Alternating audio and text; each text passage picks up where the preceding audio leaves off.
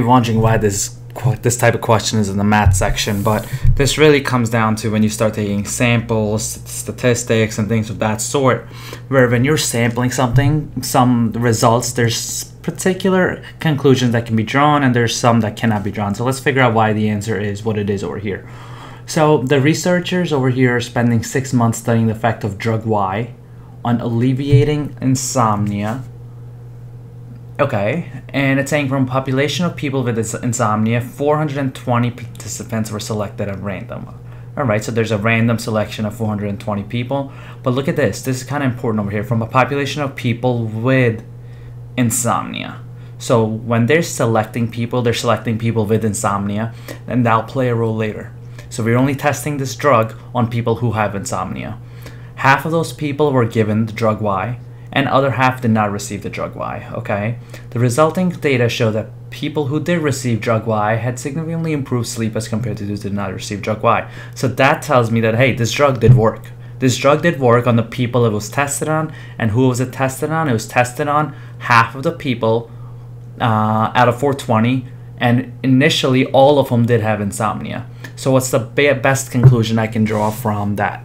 Treatment-wise, likely to improve the sleep of people with insomnia. Alright, sounds relatively reasonable.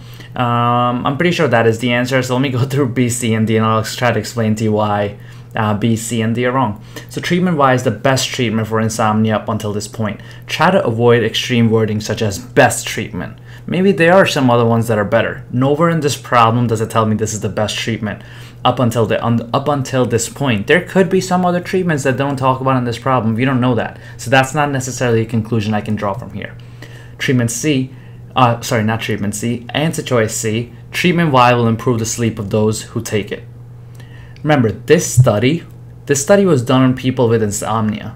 We don't know if treatment Y will improve the sleep of those who take it who don't have insomnia. So let's say you're just an average person, you take treatment Y, it might make it worse for you. We don't know that. The only thing we do know is that if you have insomnia, it'll make it better for you. And that's the difference between A and C. A is saying treatment Y is likely to improve the sleep of people who have insomnia, while C is just saying it's going to improve the sleep of anyone. So for that reason, it's not true.